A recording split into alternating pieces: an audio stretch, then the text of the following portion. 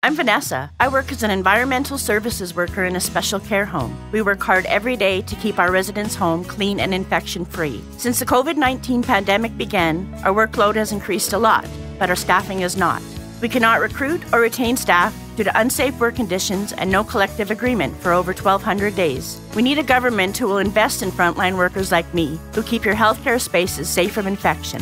We are done waiting for a fair contract. Find out more and send your message of support at befairtothoseWhocare.ca.